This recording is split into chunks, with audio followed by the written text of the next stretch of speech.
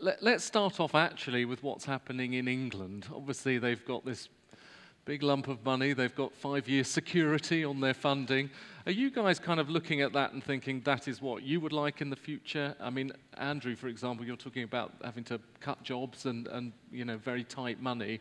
Do you think that's the way that you guys would like to go? You're a bit jealous, basically. Yes, on the capital side, we will be moving into a period where we have a 4-year capital budget and where our flagship projects are guaranteed funding for their life. So that is something. However, on the road maintenance side, for things like resurfacing, we have no guarantee of budget, and it really does go from one year to the next. It's very difficult for the industry to manage that. I'm quite sure that we could save considerable costs if we had a 5-year budget. It would be year-on-year cost savings from the industry if we had a 5-year budget. And it would allow us to plan our major works in a much more controlled manner. Is there any prospect of it? Are people looking at what's happening here and thinking, well, we might go for that in the future, or is that wishful thinking? Well, yes, we're looking at it. We are telling our politicians what the benefits of it are. It might come in time, but it's not going to come in the next 4-year budget. Roy, how's it for you? Is it quite boom and busty where you are, which is the problem they had in England for a long time? We undertook our National Roads Maintenance Review back in 2011, as I said, and one of the key things that came out from the sector back then was certainty and continuity of budgets to allow a more efficient use of those resources over a longer period of time. That's a choice for ministers. We've got a long-term investment plan, but at the current location, we've still got 1-year spending review. That's the process we're in at the minute. So I think it's probably one that we are watching with interest to see how it develops in England. As you heard from Jim and others today, it's still early doors. The teams are engaged. Donald and Trevor that were down yesterday had a full day with Highways England on some of their procurement activities. So we're very much learning and exchanging knowledge on the best approach to it. But I would have to say that for the supply chain, that's always been the ask, which is a longer-term certainty over that funding for particular road maintenance. Sheena, how's the flow for you? If it's all fine, and then suddenly there's a bad winter and it messes up everything for you, is that how it works? Which seems to be how it worked here for many, many years. Suddenly you're having to find money to fill potholes and other things suffer. Well, we've just had a change within Welsh Government. So very much like Roy and Andy, we have just the annual revenue allocation. So that's more your routine cyclical maintenance for a bad winter, that kind of thing. So that's just annually. But we've just published the budgets in the past 3 weeks for Welsh Government. And what we're now doing is an indicative 4-year capital budget, which is a little bit more in line with England. I think they've got a 5-year capital settlement from Treasury. And what that does do is give certainty for the supply chain to see how much capital is going to flow through. But that has taken quite a lot of work to get into that space. And I suppose we'll see how well that works. But yeah, when we get bad winters, we forecast 4 winters and obviously emergencies, but sometimes we do need to go back to government if it's a particularly bad winter. But yeah, our revenue budgets are set for that 1 year only. Yeah, sorry. Just one thing to add to that, we've got a really good relationship with SECRA in Scotland, and that's one of the key things that they've been telling us, that we've been building from the depths of recession. The Scottish Government took a proactive approach to infrastructure investment. That's now all going to come to bear probably 2017. And when it does, we then move into the next phase, which is the A9, A96 and beyond. But the supply chain are interested in the transition piece. You can't have 1,500 workers on Aberdeen West Peripheral disappear, 1,200 on the Queensferry crossing. It's that continuity of supply of capital projects in particular that they're really keen on, and they've done a fair amount of lobbying on that part to make sure that smooth flow of projects continues to come through. Yes, you've all mentioned the supply chain a lot. It's been mentioned a lot already at this conference. What work do you do to physically go out and meet people and tell them how they can, for example, pitch for business? There could be people here in exactly that position. Is it conferences like this? Well, we would have regular meetings with the representative bodies from the supply chain, and we would give them the information that we have about funding. So when our Department of Finance is giving us indicative budgets for the years ahead, we will pass that on with whatever caveats we need to. The supply chain are also very good at lobbying ministers as well. So that's an important role that they play.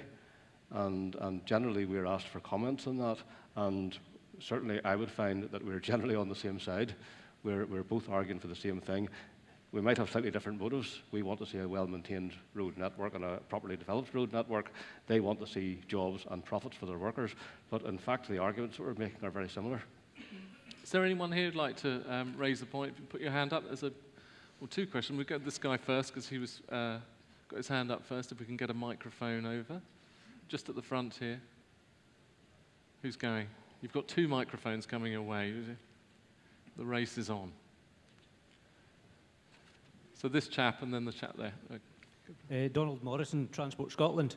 I think all the panel spoke about the importance of the networks to the economy, and Roy in particular mentioned a new national transport strategy for Scotland and a strategic transport projects review. And given that we're likely to see finite annual budgets going forward, do you think any new strategies that are coming out need to tackle more directly the balance of investment between new infrastructure and investing in what we've got? Who'd like to take that on? It's not a planted question. Yes. You have a fantastic plan that you're going to tell us about. No, I mean, from our perspective, Audit Scotland have just undertaken a further review of road maintenance in Scotland, and one of their recommendations was about a better balance between capital and maintenance. Our hierarchy is maintain it safely, operate, make better use, then build, and that's very much the mantra that we follow. But I think, as Donald says, as we go forward, there will require a careful balance of new build and looking after the asset that we've got as it starts to age considerably. You know, as we get bridges into closer to the second half of their lifespan, so into the 80 years, we've got a couple of them in Scotland at the minute, and that will require a more intense amount of investment to keep them operational. Now, I know when we do pothole stories on the news, they get huge. I get inundated with emails. It's something everybody, it's so obvious and visible, isn't it? How bad is the pothole problem in Northern Ireland, for example? In Northern Ireland, if you were driving around our trunk road network, you wouldn't see any pothole problem because well, first of all, we use capital funding there rather than resource funding, and secondly, we give priority to it. If you go into the rural road network, there have been times that we have only been, during the past 2 years, that we have only had funding to fix the most serious defects. So you will find quite a lot of potholes on the rural road network. And my worry is partly about the potholes being there, because they're a hazard when they're there. My even bigger worry is the fact that those potholes are allowing the road network to deteriorate. They're letting water into the foundations. The costs of fixing that are going to be huge. And Sheena, how about you? Because, I mean, it's so bad for the image, isn't it, of roads, basically. You're driving on, because people don't drive around thinking this is a local road, this is a trunk road, do they? It's just a road. Yeah. Well, I think probably about 2 years ago, I was quite concerned, and luckily I've managed to get in and lobby for some more money to resurface the trunk road motorway network. So we have targets and percentage of the network that needs close monitoring, and I'm glad to see the latest results that I've seen. We've improved by about 3%, so we're getting nearer to that target.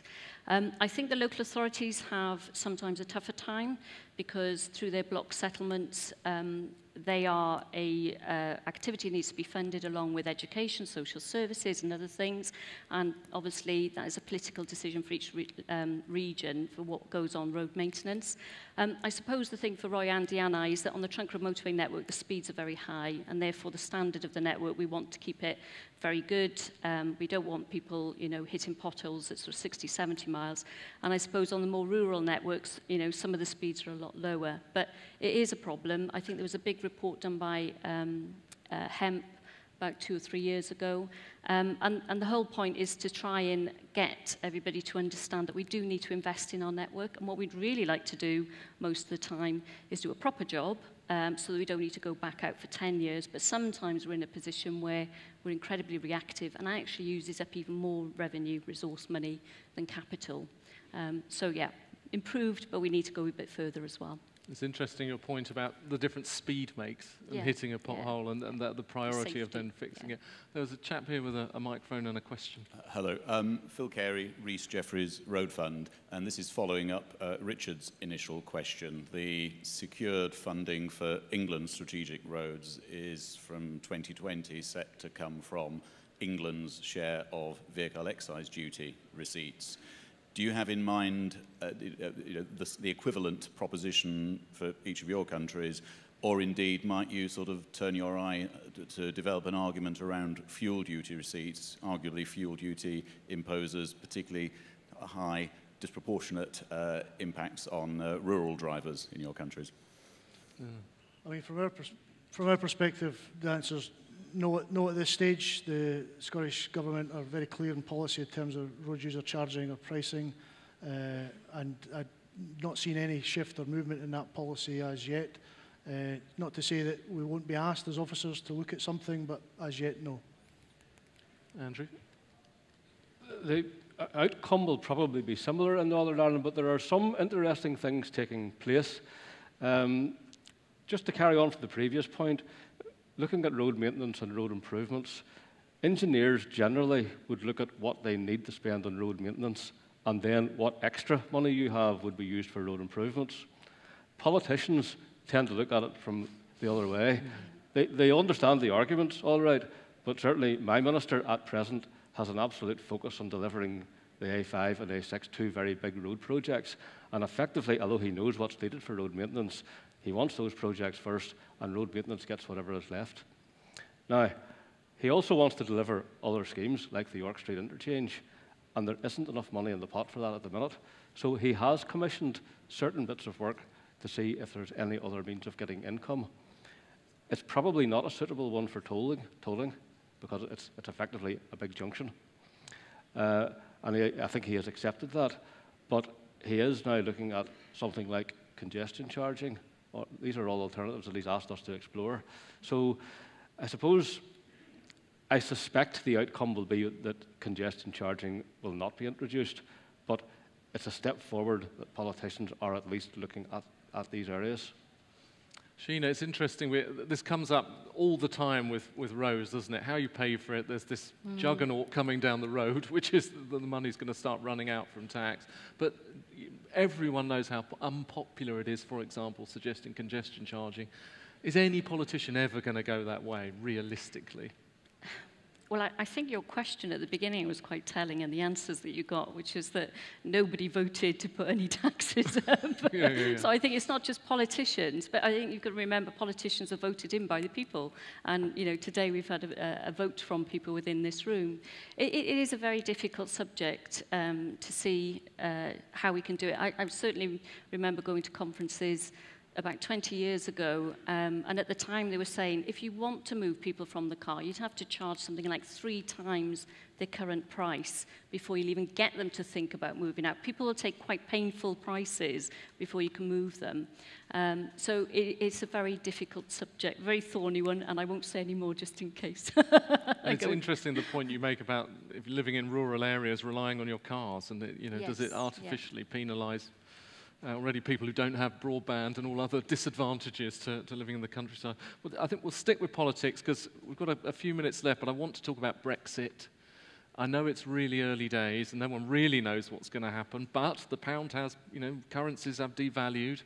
Is that starting to bite? Is it starting to become more expensive to get, I don't know, things we import in to fix the roads? For example, the fuel prices going up, is that starting to impact on your budgets? Are you feeling Brexit yet, and what are your sort of concerns about the future? So, Roy, have you noticed? Yeah, in terms of current contracts, no. I think the answer is, they're set, they're fixed, the risk is contractors.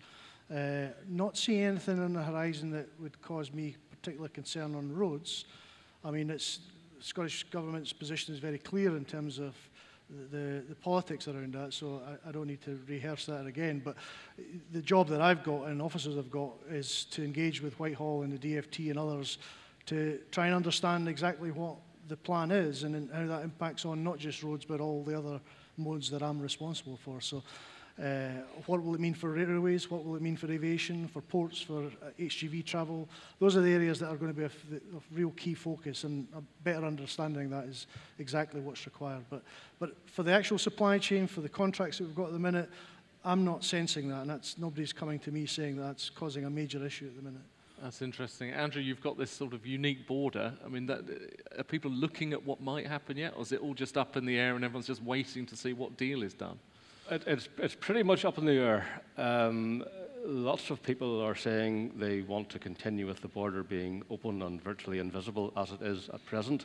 Lots of people seem to be committed to keeping it that way. However, lots of us aren't quite sure how they're going to achieve that, because it is going to be a border between the EU and non-EU, and we really don't know how that's going to be managed. I think we're preparing ourselves for the fact that there might be border controls, but it's too early to be doing anything too concrete yet.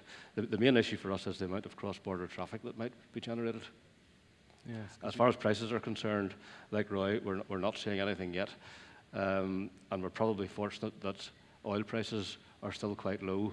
So if you had high oil prices and a weak pound, that is the sort of thing that would start to feed into the bitumen prices and put the blacktop prices up. As a final point, I want to talk about the people who use the roads. So, Sheena, you talked a lot in your bump into the Highways UK catalogue about the end user, a big focus on the end user. I'm sure you all feel that you have that.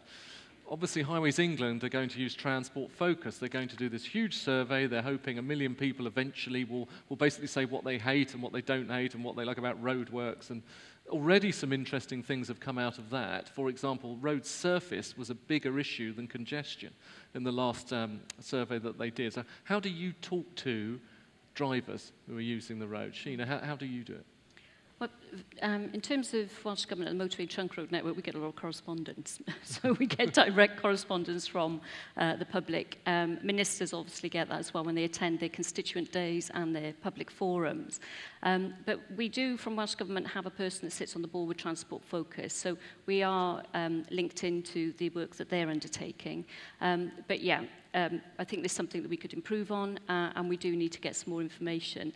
I think the difficulty is sort of like the sample size. I remember, I think there used to be road user surveys, but they were sort of like 200 people in a region or something like that, so maybe that's not representative, but if they can get huge feedback and we can work on that, I think that would be very good. And I'd probably say that the very similar themes, whether you're in England, Scotland, Wales, or Northern Ireland, about what people feel about the road network. And the carriageway in particular is something that people do feel and see immediately. They might not say something about a structure or a bridge, as obviously, but yeah, we need to probably improve on that one. Yeah. Roy, do you think you know enough about what people want, not just roads, but across all transport? I think with Transport Focus have just undertaken a ferry survey in Scotland, and obviously they're involved with rail. I think on roads we've got a fairly reasonable idea of what the perceptions of the use of the trunk road network is from our customers. We have an annual survey. It's been running for a number of years now. 2 waves of that gets undertaken, and that gives us a fair idea of what people think about winter maintenance, road condition, road surface condition, ancillary items. And my inbox and my correspondence, I get direct communication around particularly local issues. It's the local issues that really, really matter to the people of Scotland, and that's a direct mechanism for me and the teams to engage and make sure that those particular local issues are dealt with and addressed accordingly. So there's always more to do. I mean, electronic, digital technology nowadays, our Traffic Scotland Twitter account is now up at 164,000 followers. I think it's the single biggest Twitter account following in the UK in terms of roads. And that's a really useful source of data on real life terms for reactive stuff and proactive things. So I think we could get far better in terms of the use of digital technology to understand what customers are experiencing. Well, guys, thank you all very much. Fantastic insights into what happens in Wales and Northern Ireland and Scotland. I'd like to thank HUK16 as well for sponsoring this session, but I hope to see you back here at 2 o'clock as well. Thank you very much. Thank you.